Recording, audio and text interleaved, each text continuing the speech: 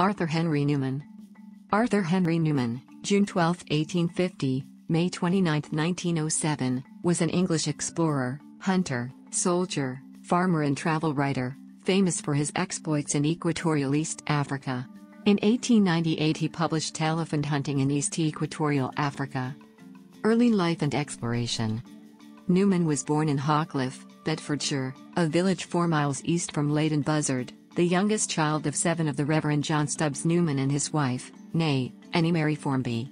His father was rector of a rural parish, and the young retiring Neumann would recall an attempt I remember to have made to get out of the sight of houses in a secluded part of the common and fancy myself in an uninhabited country. Although it is known that Neumann's brother Formby attended Wadham College, Oxford, Arthur's education is not known, and most likely he was educated at home with private tutors.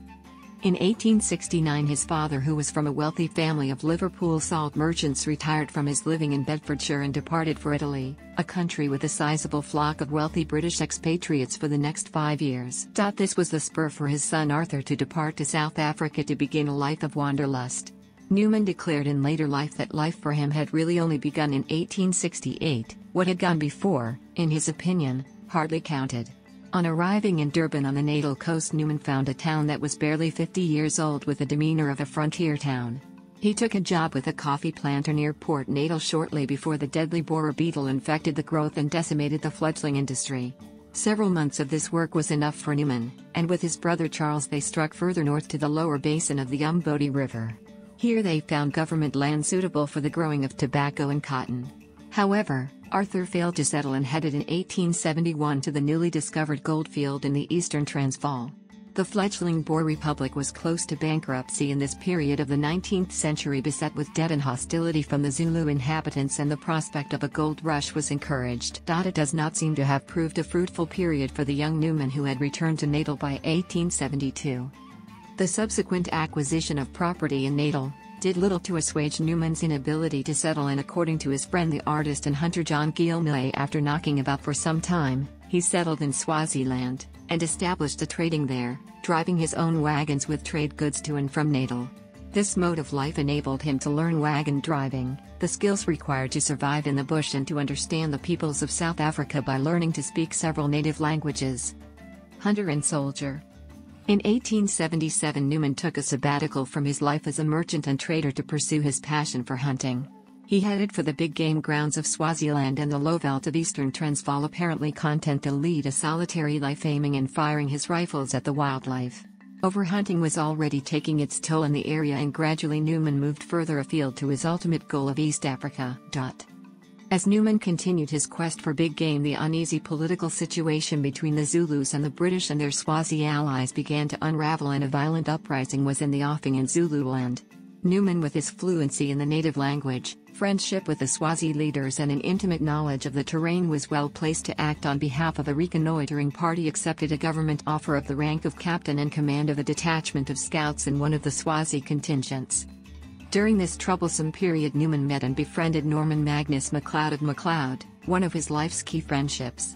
The aristocratic MacLeod, a former soldier in the 74th Highlanders, had held a variety of administrative posts in the colony's government, and as an avid sportsman of big game had similarly explored the South African hinterland. MacLeod and Neumann formed a tight and resilient partnership, and as the situation reached a critical juncture in late 1878 they traveled for a rendezvous with the Swazi king to elicit his support against the Zulu king, Cetshwayo. In January 1879 the Anglo-Zulu War commenced. The defeat of British forces at Isandlwana led to a forced withdrawal by the British, who shortly redeployed with a greater force to overcome the Zulus. During the brief war Neumann performed bravely, helping consolidate British gains in Transvaal and forging alliances with the Swaziland kingdom. Neumann spent most of the next decade alternating between his concerns of farming, trading and, of course, organizing hunting expeditions. He traveled and hunted extensively around the Limpopo and Sabi rivers whilst renting out his farm and leasing land from the Swazi royal family for cattle raising on the borders of Swaziland and Transvaal. In 1885 he was involved in a dispute with the Transvaal government as to ownership of the land that they deemed was in Transvaal and not in Swaziland, as Neumann had believed. Neumann appears to have obfuscated in the hope that the Transvaal authorities in Pretoria would forget him, which they did not. East Africa. By 1890 Neumann had tired of the legal wrangling about ownership of his farms and was in East Africa needing funds to outfit an elephant hunting expedition. In May 1890 he had been appointed to the General Africa Staff of the Imperial British East Africa Company. Neumann from his base in Mombasa placed himself in the vanguard of British involvement with East Africa under the domineering leadership of Frederick Lugard, with whom he quickly developed a fractious relationship. In his first 4 months with the company, Neumann's road gang of 50 men carved their way through the bush, opening up the hinterland, forging alliances and enmities as they progressed. Whilst the road was completed, it proved a dead end in terms of the trade generated, but it did provide Neumann with ease of access to the hunting grounds of the interior. At the end of 1890 Neumann was part of an expedition by Sir William Mackinnon's chartered company to reconnoitre a proposed railway route to Lake Victoria. Leaving Mombasa on 1 December with the foraging party, they travelled across the arid Tara Desert to the East Africa Company fort at Machakos, where they waited for the main party before travelling to Dagoretti, close to modern-day Nairobi. The rainy conditions meant a difficult expedition ensued around Lake Victoria before the survey was complete at Kisumu. Heading west, the party took time to hunt, and in Samia Neumann is recorded as killing 5 elephants and 5 hippo. An experience that he found exhilarating and led to the decision to become a professional elephant hunter. On his return trip to Mombasa on May 25, 1891, the returning party was attacked by the Maasai in retribution for the confiscation of Maasai cattle by a previous expedition led by Neumann's hunter friend Frederick Jackson. Neumann was wounded in the wrist in the melee that saw 38 of his men dead. Once again tiring of his prosaic duties, he resigned to fill the post of a magistrate in Zululand. Elephant hunter. At the end of 1893 Neumann returned to Mombasa to begin a career as an ivory trader. The aim of his 50-strong expedition was to travel to Ndorobo, where it was believed large herds of elephants awaited. In late December 1893, at a leisurely pace, he set out on a voyage of serendipity lasting 14 months. Initially he followed the old caravan route through Kibwezi before traversing Ukambani, crossing the Tana River Valley and then descending the foothills of the Nyambani Range, a distance of 450 miles from Mombasa, in 9 weeks by foot. Once he had established his depot, Neumann was ready to initiate the hunting using his collection of Gibbs Farquharson rifles. He moved around the interior for the next few months, collecting ivory, surveying and occasionally collecting insects and butterflies in the Meru country. The worldwide demand for ivory from the British East Africa Protectorate in the late 19th century was high, and at its peak it was, of course, a disaster for the elephant, but it provided much-needed wealth into Equatorial Africa, and men such as Neumann were available to satiate the demand. In his memoirs In Common to the Age in which he lived, Neumann makes no reference to the ethics of the trade and concentrates instead on the arduousness of travel and the length of journeys into the interior. One such arduous journey in August 1896 witnessed the destruction by Neumann of 14 elephants, his largest bag. Revealingly, he was disappointed with his performance. "I did not consider I had done as well as I ought. But I excused myself, to a certain extent, in that I was out of health." He was more satisfied with the overall haul from the expedition of 40 sets of tusks. His long-term aim to reach Lake Rudolph, now known as Lake Turkana, was attained on an expedition conducted in 1895. However, the hunting around Lake Rudolph was not a success, as the terrain was difficult and a bitter wind blew.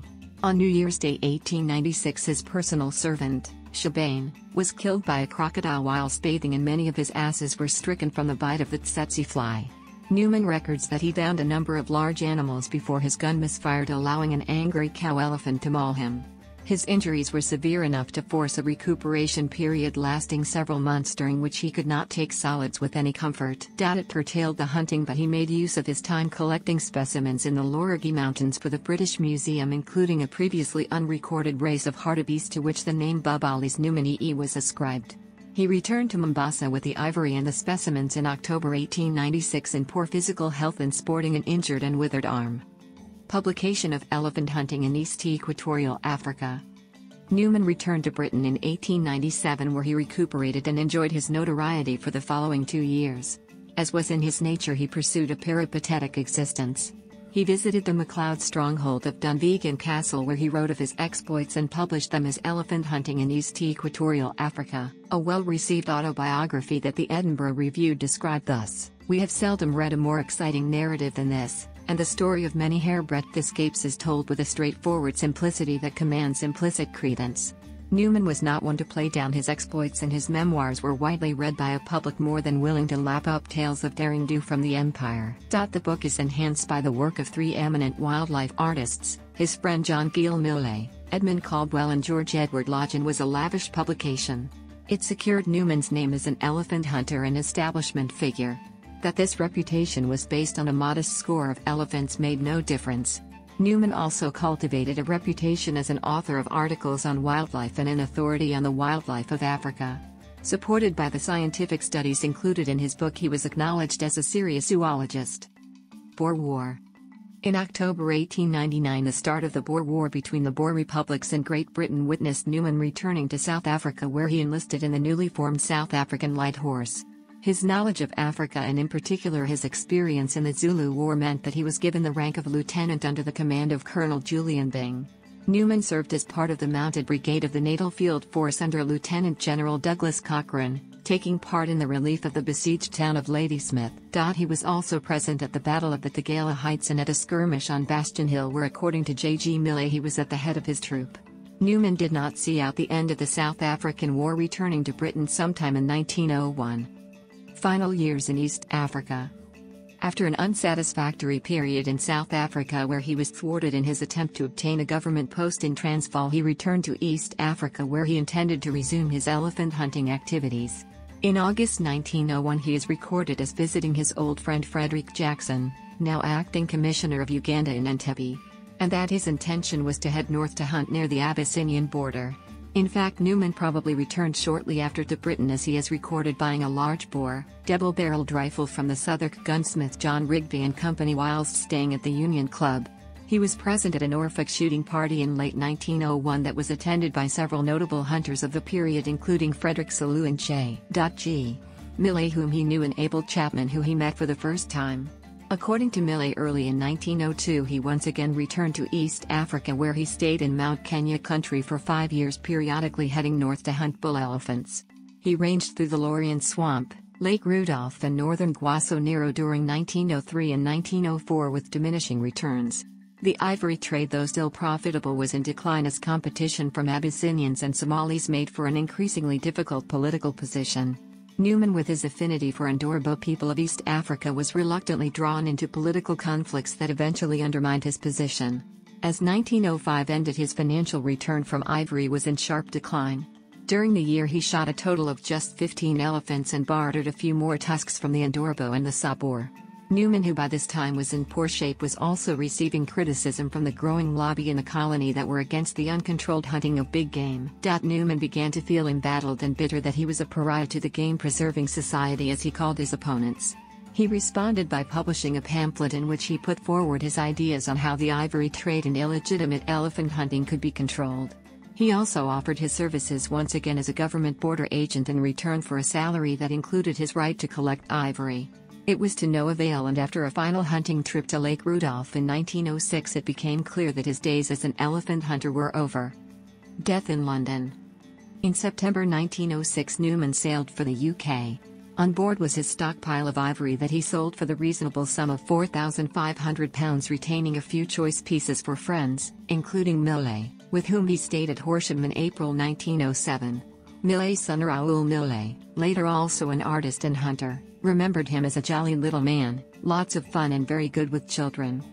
The solitary Neumann had intent to return to East Africa and held a meeting with James Hay Sadler, the senior diplomat in East Africa at the Colonial Office in London, with the intention of negotiating the grant of land and a government post in the Guaso Nero River area of the Protectorate.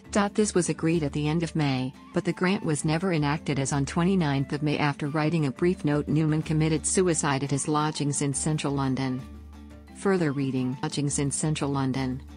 Further reading: Lodgings in central London.